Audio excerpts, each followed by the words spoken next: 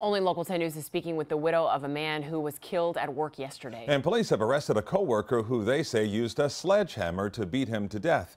Local 10's Roy Ramos live now with this exclusive interview today. Roy?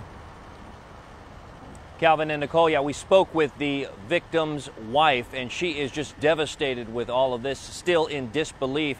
She described her husband as a kind soul. She says he was a father with 3 children who did not deserve this.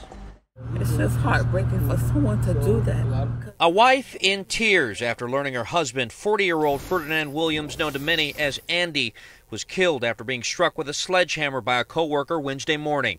It's just heartbreaking for someone to do that. The man accused of his murder, 31-year-old Brian Menokal. You're charged with murder, dangerous deprivation without premeditation.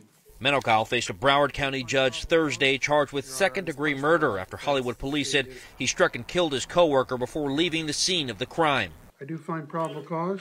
It was inside the marine tech company Wärtsilä where relatives learned Menokal got into a dispute with an employee that quickly turned violent. When police arrived, Williams was found dead inside a fuel room with serious injuries to his head, lying in a pool of blood. Knowing him, he walked away. He walked away. So for you to do that is crazy. Or Brina Williams tells me she and Andy had been together 16 years. He was the father of their 2 daughters and son. He was the oldest of 6 siblings and described him as a gentle soul. He was so kind-hearted for this to happen. I'm still in disbelief. And when I spoke with that wife, I did get a chance to ask her if her husband and the suspect did have a prior history. She said not that she was aware. As for Menokal, he does remain behind bars, now being held with no bond.